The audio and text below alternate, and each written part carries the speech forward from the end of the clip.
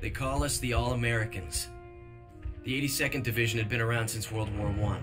That was the first time we went to Europe and kicked the Hun back across the Rhine.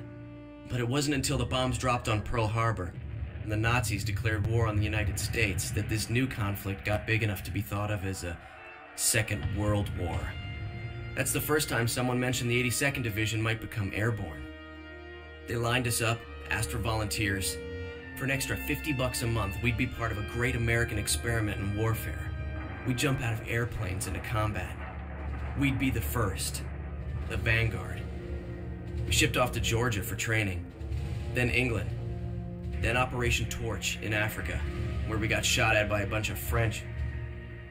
Then, one day, the brass came out of the briefing tent and gathered their leaders.